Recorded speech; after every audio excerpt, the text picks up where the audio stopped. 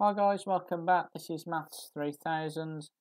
Today I'm showing you how to work out the nth term of a decreasing negative arithmetic number sequence.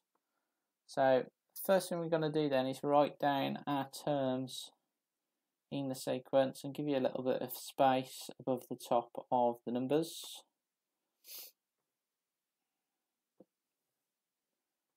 So above the top I'm just going to copy down the numbers 1 to 5.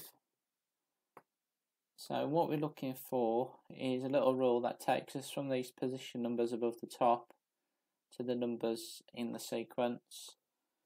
So to do this, first thing you look at is to look at what the sequence is going down in.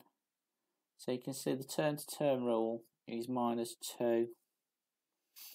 Okay. Now this tells me then that the nth term has something to do with the -2 times tables.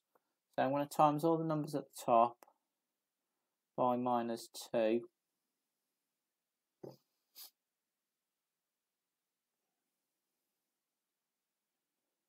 So in other words, we just need to write down our first 5 multiples of -2. So these are -2, -4, -6, -8 and -10. And then we've got to now decide what we do to these -2 times tables to get us the numbers in the sequence. So what do we do to -2 to get down to -3? Well, we need to subtract 1. And you see this works on every single term in the sequence. Okay.